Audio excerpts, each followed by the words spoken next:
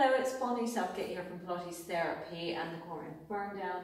Today I'm going to take you through palpation of the shoulder joint. I've got Alex here and I've got my skeleton, and we're just going to make our way and get familiar with hands-on palpation of the shoulder. So we're going to start from the very front. So the shoulder is made up of three main bones. It is the clavicle, it is the scapula in back, and the humeral head, which you can see here on the skeleton easier. So we've got the humeral head here, we've got the scapula and the clavicle at front, and we've got three main joints and one false joint. So we have got the sternoclavicular joint in the front, we come around to the end of the clavicle, and we've got the acromioclavicular joint. We have then got the glenohumeral joint, and then what we have is the scapulothoracic joint, which is actually what we call a false joint because it doesn't have synovial fluid and the things that make up a true joint, but it is considered a fourth joint of the shoulder girdle. So coming back to Alex here, we can see his clavicle really easily defined. Most people, you can see their clavicle. So where it comes in and meets the sternum, that is going to be his sternoclavicular joint just in there. So if we take his clavicle and we make our way all the way around to the outside here, then we will come to the end of the clavicle, and then it will be the beginning of his acromion, and that will be his acromioclavicular joint. When you get to the end of the clavicle and the beginning of the acromion, you'll feel almost a dip between the two, and that's going to be where that joint is formed. So I'm going to then follow around his acromion. So if I follow that around, and you can see on Alex a little bit, if I palpate and continue to come around with the acromion, it takes me to the spine of his scapula and all the way to the end of that. And if we look again at the skeleton, so we've just basically taken our finger around that acromion, and you can see that's the spine of the scapula, and when you come to the end of that, then you're taken into the medial border of the scapula. If you look here at the superior bit, you've got the supraspinatus fossa, which is where your supraspinatus muscle comes through. It comes out here, like we've got the tape, onto the humeral head. And then there's a very large muscle, so this isn't a really good indication, which is your infraspinatus, which is going to come all the way across onto the humeral head. You can see here as well, we've got red marks on the skeleton where we have our teres major and minor coming off the lateral border of the scapula. So if we come back to Alex for a moment, I followed his acromion into the spine of the scapula, coming all the way around.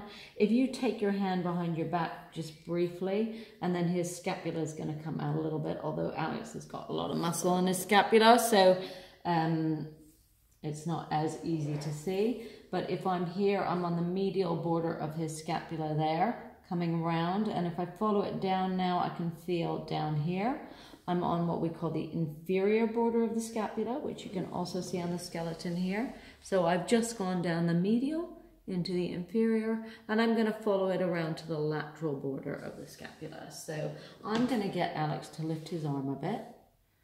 Just take it forward. So Alex didn't take it into what we call scaption. We'll talk about that in a second. So you can now see where that scapula sits, and that's the lateral border of his scapula.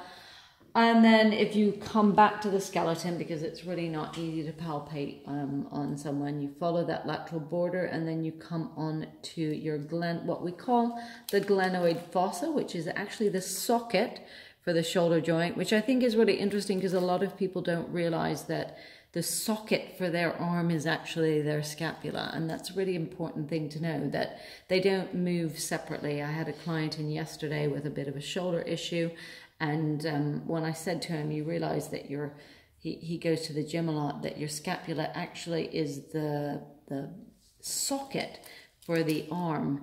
It made him really think differently about how he'll move, because if this isn't moving well, then that is probably not going to sit in a good place. So the arm doesn't want to just move freely without the scapula. The clavicle, the scapula, and the arm need to all move mechanically together well. So we're going to go on to the humeral, humerus now, and the head of the humerus. So that's the ball we call in the socket. If we take your arm forward a little bit here, and actually you can almost see as I do that with Alex that you get a bit of a, if I have you bend your elbow up and down, if you watch just here, you can just see that indentation. Yeah, so we have what we call the bicipital groove. So he's got his deltoid over the top, but if you come up, there's a groove in which the long head of the biceps comes through. So that's the bicipital groove, and then it comes up and attaches.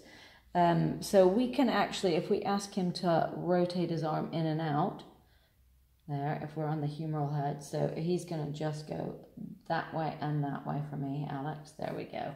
So if I'm on the humeral head, then I can start to palpate and I can feel when that little groove goes over my fingers or through. And good, you can bring your arm down. So I can find easily when with the rotation of the arm in or out. So I'm going to bring you over here. And if he was doing the same thing, you can see if I rotate that arm in or out, then I can palpate and I can feel that groove flicking under my finger. So then I have a good idea of where I am. And then if we come around the front of the shoulder and he's moving in and out, that's it. If I keep coming around to the anterior portion of his shoulder, I'm looking for something called the Coracoid Process. So it will stop moving. So once I've gone from the humeral head around, I'll come on a little bony protuberance, which is actually the anterior part of your scapula, called the Coracoid Process. It can be a little bit hard to distinguish from the humeral head, but now he's doing that. I can feel that I'm on a bony protuberance, but it's not moving. So I know I'm now on the Coracoid Process. So that's another bony landmark that we use. There is a lot of important muscle attachments onto that. So I think we've taken you through all the bony landmarks at the moment. We've gone through the medial border, the inferior border, the lateral portion of the scapula, the superior border, which we didn't actually show you on Alex. So when you take the medial border, you can follow it all the way up. And a lot of people, it feels like there's a big sort of, I'm going to say ropey bit over that superior border, and that's your levator scapula attaches. You can see back here again where that blue is on there. That's the attachment point for your levator scapula. So that would be your superior angle of your scapula.